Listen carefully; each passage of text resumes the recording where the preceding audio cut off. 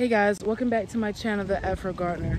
There has been a crazy heat wave for the past 4 days.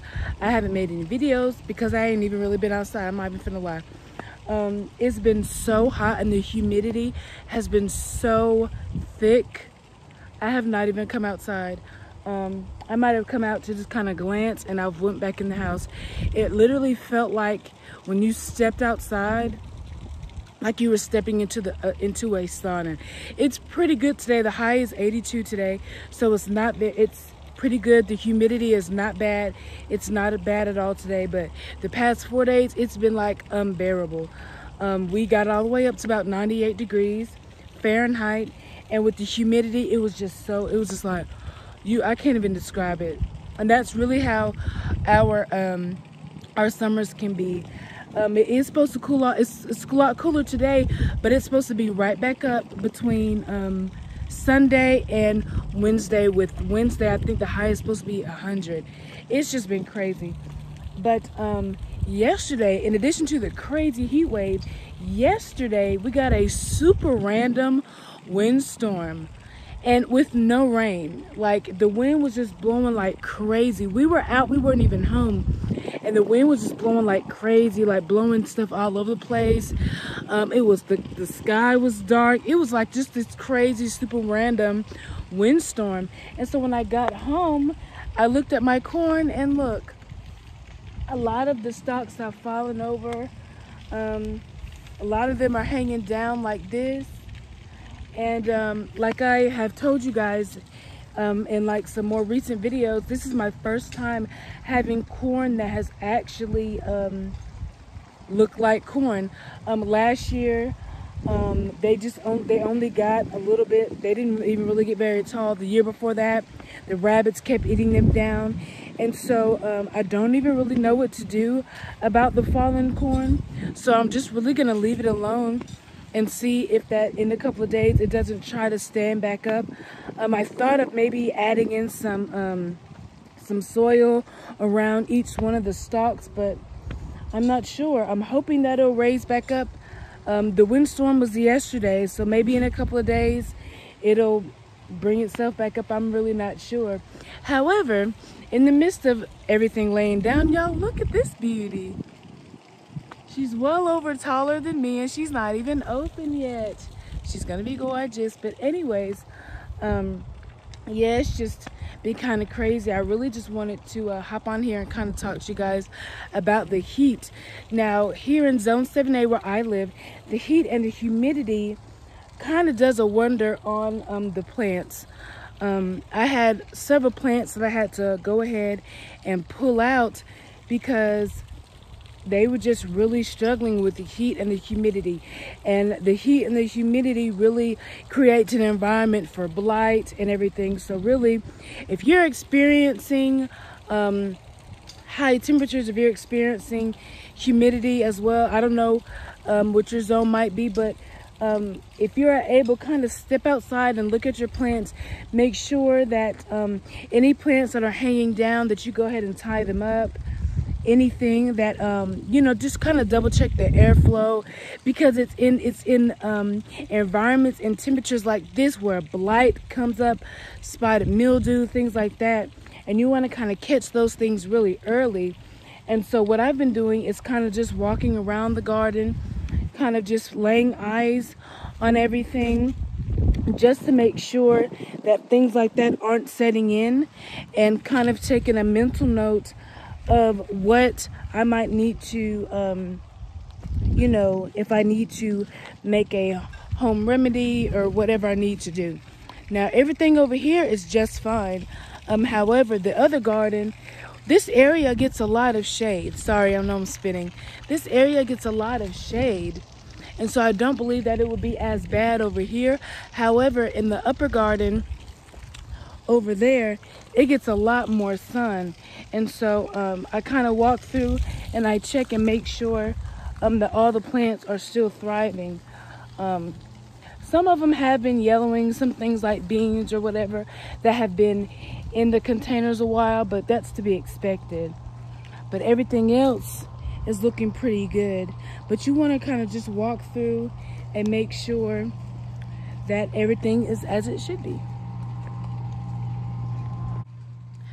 This is a sunstripe squash, and this one in particular has been just kind of really struggling. So I pruned off all of the dead leaves. I will be fertilizing this plant just to see if it will pop back and come back. I'm not really sure why it's struggling so much. I'm not sure. I have 2 squash in here, which it should be able to handle. There are many fresh leaves coming up, and I even see some squash babies on the bottom. However, it's just really struggling right now at this point. This plant also fell down. It was hanging all the way over from the winds yesterday. And so whenever you see things like that, you want to just maybe take a stick and some twine. That's what I had on hand. And you want to tie those plants up just to secure them and make sure and keep them off the ground. And also check the lower leaves of your tomatoes. Make sure they're not hanging too low, especially with the humidity and the heat, just to make sure that it's not a breeding ground for diseases. And really just look at it. I try to come out and look at my garden every day, but it was, I would rarely say it's too hot to come outside, but it was like too hot to come outside. And I didn't want my kids out here because it was so hot. Like we didn't go anywhere. Like they're like, can we go to the park? I was like, no, because it's just way too hot. Yeah, and so everything is looking really good. I will show you guys. Let me look at the bottom of these tomatoes. Like right here, I'll turn it around. Let's see. Here we do have some yellowing and browning. So what I'm gonna do is I'm just gonna cut that off.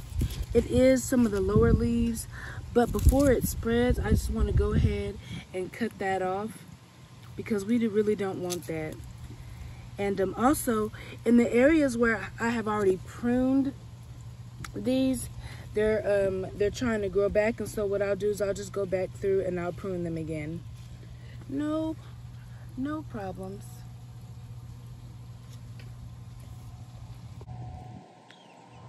Also, the animals, if you have animals, they also struggle with the heat as well. And so if you have chickens like I do, you want to make sure that you're changing out their water. If the water is too warm, they won't drink it, and then they can overheat.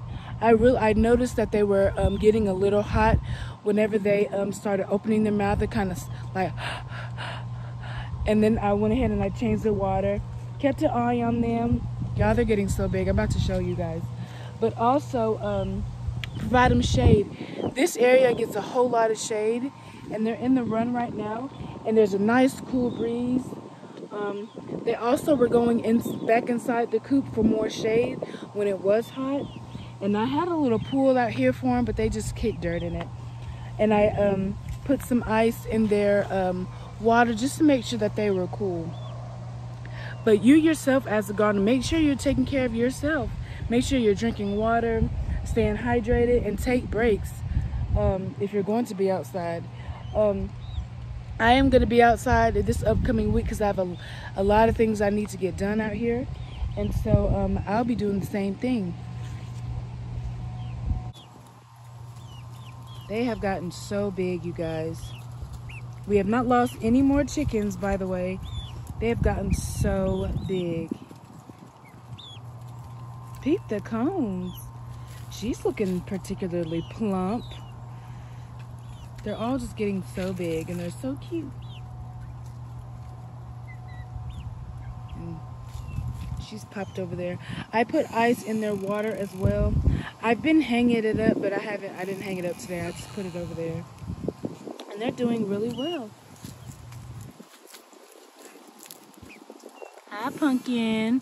Every time I come up here, they think I'm giving them food. Yeah, you spoiled. I think that that's our Roo right there, but I'm not sure. I'm not sure if we even have one. I don't know. What do you guys think? Let me know in the comments if you think that we have a rooster, because I'm not even sure. If we have all hens, that's fine. But I thought we might have one rooster. My money's on that one. That one right there with the orange feet. He's the only one that has orange feet, so I'm thinking that that's the boy right there. But I'm not sure again, you know. Hi. That is all for today's video. I hope you guys enjoy it. Remember to like, share, and subscribe to my channel. And as always, I love you guys, and I'll talk to you later. Bye.